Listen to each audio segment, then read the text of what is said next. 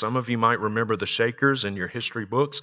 This was an American sect founded in 1747 by a woman named Ann Lee, came to be known as Mother Ann Lee, and she believed, as the Shakers did, she founded this group, the Shakers, they believed that God could be found not externally, but within themselves.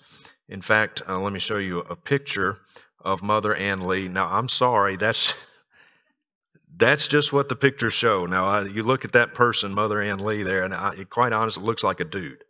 That looks like a man, but supposedly this is what Mother Ann Lee looked like.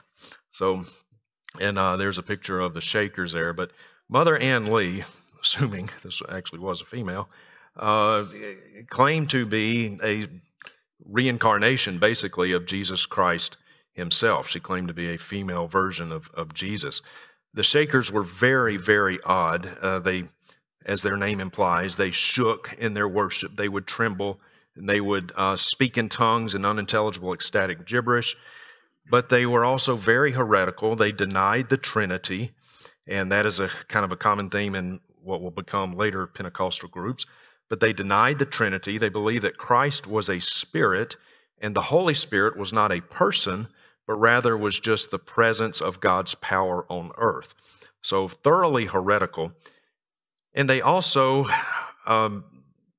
abstained from sex, even within marriage. So they said sex is immoral. And so you might imagine if they outlawed sex, even within marriage, that recruitment for the Shakers was a bit of a challenge for them.